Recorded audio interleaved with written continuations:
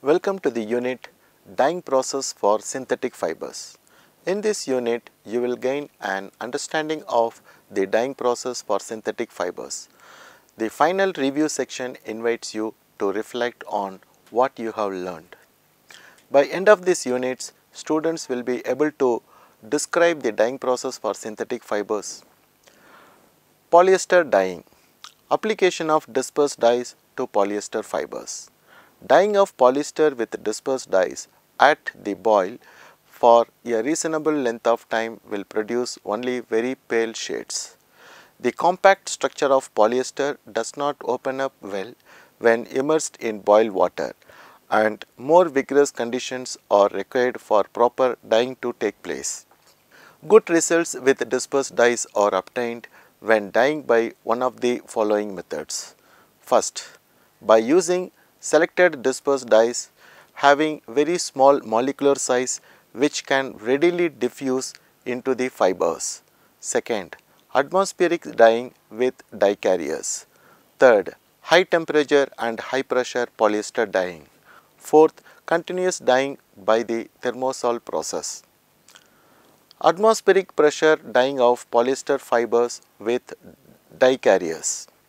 Certain chemicals called carriers are added to the dye bath. They swell the fibers at boiling temperature to relax the spaces between inner molecular structure of the fibers to accommodate the dye particles. The swollen fiber structure helps large dye molecules to diffuse more rapidly in the fiber. Some of the chemicals that are used as carriers are O-phenol, PO-phenol, dichlorobenzene, trichlorobenzene.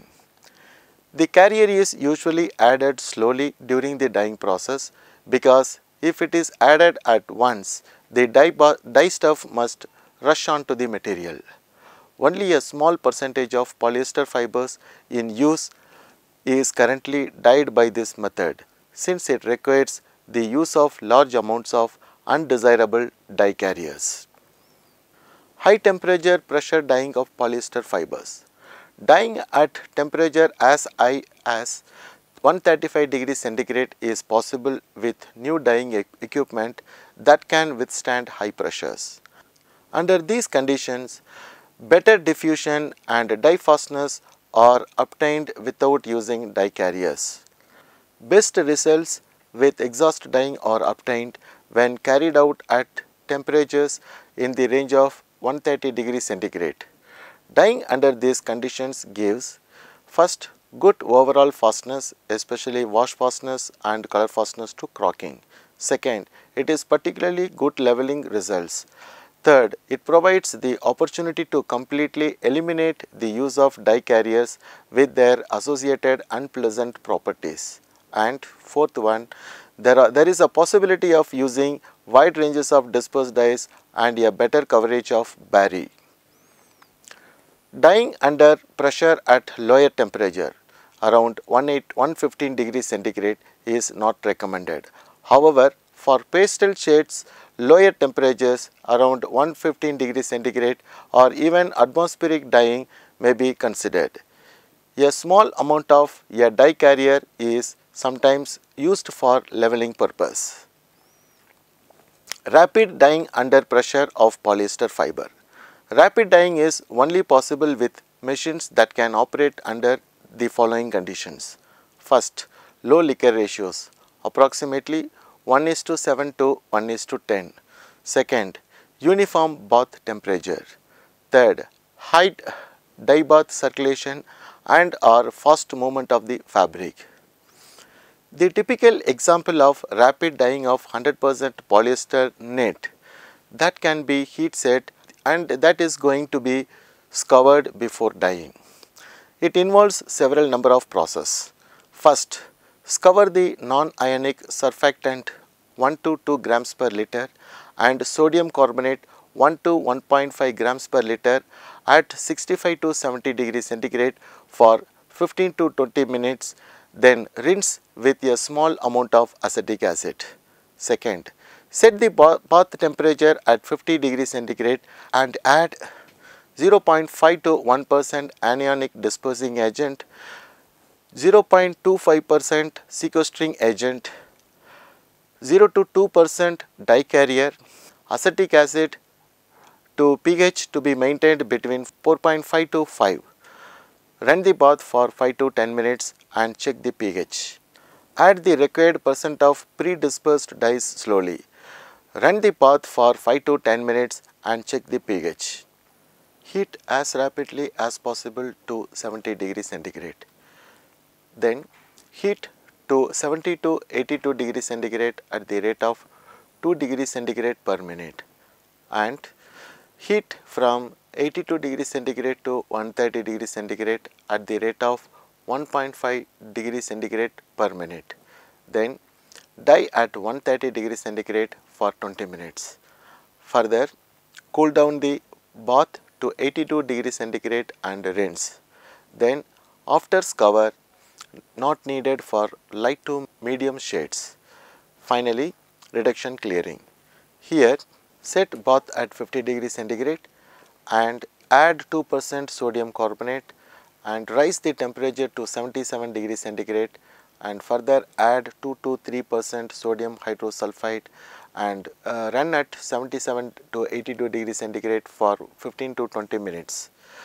Then rinse with hot water and neutralize the acetic acid at 50 degrees centigrade.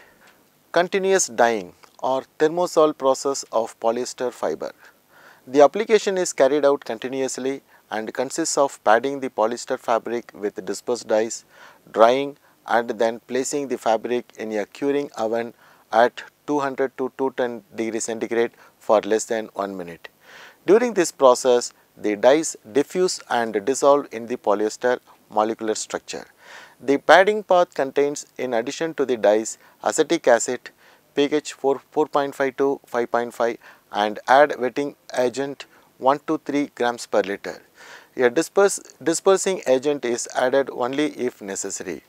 During the thermosol stage, dispersed dyes move into the polyester fibers through sublimation. Nylon dyeing. Application of dispersed dyes to nylon fibers. Dispersed dyes are the most suitable for nylon on account of their easy of application and uniform levelness.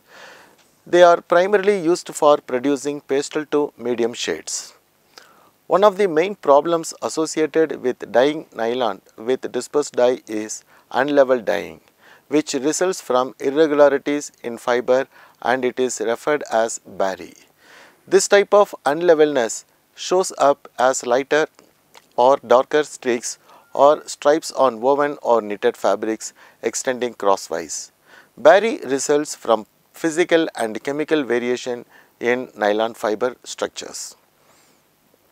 In typical dyeing procedure, the bath is prepared with dispersed dyes and dispersing agent and the pH is adjusted to 5 to 6 with acetic acid. The nylon material is inserted and the dye bath temperature is gradually raised to 88 to 93 degrees centigrade. Dyeing continues at maximum temperature of for about 60 minutes, after which the material is rinsed and dried. The dyes widely used on nylon fibers are acid and pre-metallized acid dyes. Both anionic and cationic leveling agents are used to slow down the dye exhaustion. Dyeing is carried out at a temperature close to the boil for 1 to 2 hours. In general, acid leveling dyes are easy to level and can cover irregularities in yarn and fabrics. A wide range of colors with many bright shades are available. Selected acid leveling dyes can produce good wash fastness and light fastness with bright colors. Acrylic dyeing. Application of basic dyes to acrylic fibers. Acrylic fibers are almost always dyed with basic dyes that yield with wash and light fastness. This is a typical procedure for dyeing a medium shade on a 100% acrylic knit with basic dyes. The dye bath is prepared with dyeing assistant at 50 degrees centigrade. Acetic acid is added to obtain a pH of 4.5 to 5 and sodium sulfate 5 to 10% own weight of fiber and a cationic retarder 1 to 2% of own weight of fiber are added as leveling agents. The fabric is entered and the bath is run for 5 minutes. Then the dissolved cationic dyes are added slowly over a period of 10 minutes, after which the temperature is raised at 1 degree centigrade per minute to just below the glass transition temperature anywhere between 68 to 85 degrees centigrade of the fiber. Dyeing temperature is kept at this point for 15 minutes, after which it is raised to the boiling temperature. Then the dyeing continues at the boil for about 1 hour. When a proper shade is obtained, the dye bath is cooled very slowly to about 10 degrees centigrade below the glass transition temperature to avoid formation of creases and then dropped. The dyeing is completed by rinsing. You have come to the end of this unit.